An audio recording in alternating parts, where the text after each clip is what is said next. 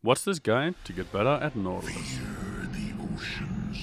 This guide is made in collaboration with SirNukesAlot, who's a high challenger player, currently ranked 36 on the ladder with 900 plus points. He's known for previously being rank 1, and he's also currently playing on Schalke Academy. Now let's get into the runes. On Nautilus you take Resolve as your main spec, you go Aftershock, Shield Bash, Bone Plating and Unflinching. And then your second tree you go Inspiration, with Hestic Flash Traption and Biscuit Delivery. Against melee matchups you can swap Biscuit Delivery for Dematerialize instead to have more pressure and push faster, as you won't be getting poked as much. For the 3 small runes you'll be running Attack Speed in the first one, Armor in the second one, and the third one you're gonna run Armor or Magic Resist depending on your lane matchup and who you're against. If you're against AP you want to have Magic Resist, and if you're against mainly physical damage you'll be running Armor. Now let's get into the items. You'll be starting with Relic Shield, 2 potions and the War Trinket. Afterwards you want to consider picking up a refillable potions, you want to get boots, and also you always want to kind of have some pink wards because you're support and you need to pink ward for your team to have vision. Your goal at this point is to start getting your mobility boots as fast as possible so you can roam around the map and create pressure. Once you get your mobility boots, you also want to look into getting a sweeper trinket so you can clean vision from the enemy team, and with that clean important wards to try and help your team set up ganks that can result in big plays and kills. After these items, the next one to go for is Gargoyles. That's the number 1 item on Nautilus right now due to the fact that you're a melee tank and you just want to be as tanky as possible, and it gives you every single stat you want as a Nautilus player. Now we get to the interesting part. Now you start having a lot of options. So for the next item you want to have either Seeks, Locket or Knight's Vow. Now the item you're buying depends on your team and the enemy team. If your team have a hybrid carrier that tends to buy Infinity's Edge, you mostly want to buy Seeks. Now if the enemy team have a shit ton of AoE damage and you just need some magic resist, you're going to go for Locket of the Iron Solari. Now if you don't need any of the above items, then you're just going to go for Knight's Vow as the third option. Now let's talk about Nautilus' abilities. His pass is one of his core abilities. It does a tiny bit of extra damage, and then it also stuns the enemy champion when you're hitting them with an auto attack. It's a great ability to try and combo with his other abilities. Now his Q is a huge angle that you're throwing at the enemies. When you hit the enemies it drags them slightly towards you and you're flying towards them. It takes about 1 second to land on them. It can also be used on terrain and you can use it to hit minions if you want to get close to the enemies without being able to hit them. Nautilus W is a shield that he activates on himself for 6 seconds. The shield is based around your max health, so the more health you have, the stronger it's gonna be. And also, it applies a buff to your auto attack, so when you auto attack people, you deal bonus magic damage over 2 seconds to the target and enemies around them. Nautilus E ability Riptide creates 3 waves of explosions that radiate from him. All of them deal magical damage, and then it also slows them for 1.5 seconds that decays over time. This ability is amazing to slow down the enemy champions to try and have an easier time hitting your skill shots, or letting your teammates have an easier time hitting your skill shots, or just damaging them down. Now last we have Nautilus' ultimate. It's a point and click stun that basically charges up over time. It flashes through the map from your position to his, and everyone in between is also getting knocked up and stunned.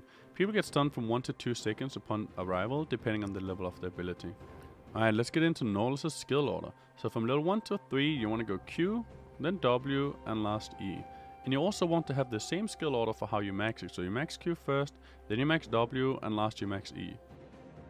Hey, it's SirNukesAlot. I will tell you about the most basic combos for Nautilus.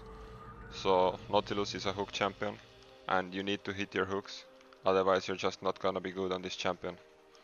So Nautilus has 3 spells: his passive, his hook and his ulti. And you can start a fight with any one of those, but just make sure you don't stack them on one target, because your main job is to be a tank and CC the enemy. So the first one is just you auto attack them, you slow them, and after you can hook them. Second one, you just land a hook on them, you auto, and then you ulti. But if enemy has Ezreal or someone who can jump away, it's better to just hook into ulti and then auto attack. And you can also just start the fight with your ulti and then hook after. And what is really powerful on Nautilus, if enemy is no flash and they cannot jump away, just go for flash hook and they are dead. But if they do have jump, you can always just flash ulti, hook after, and chase them after. Auto doesn't stop flash. And one combo that I do not recommend using because it stacks the CC a bit, but sometimes it can be really useful, is you ulti and hook after.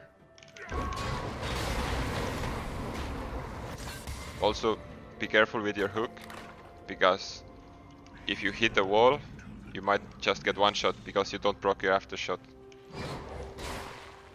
And also, like, the hook is just really broken, because if someone is really far, you just hook the wall and then you can ulti them after. And auto attack, chase them, and then your hook will be back up and you can kill them.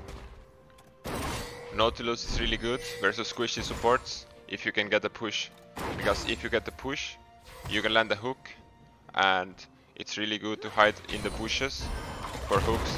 They either have to ward the bush or they have to play back. Here they already warded, so I'm just waiting to push in the wave and get the level 2 power spike. Also, Naut is really good at diving, because he has his W, he's so tanky, and he has a lot of CC for that. So here, I just see Olaf stepping into the river, and I know that it's no flash from the top to invade, so here I just flash hook and get a free kill for my team. So because of this lane matchup, we are permanently pushing them in, chunking the tower, getting free Drake, getting free vision. Here we are fighting, I just try to kill for my MF. So this position is really good for us, because if they are low, we can just one-shot them, but if we are low, they can't really one-shot us. Now I'm out of mana, so all I can do is auto attack or snare. Here I'm just waiting mana for my hook and waiting for Six to move bot.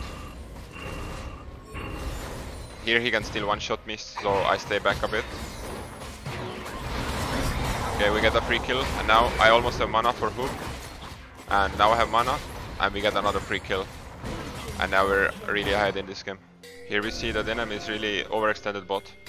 So I just do my full combo on Janna, and we one-shot her after.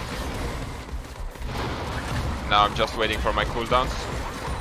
Try to go for Olaf, but my MF doesn't follow. Okay, and now we chunk Olaf really low.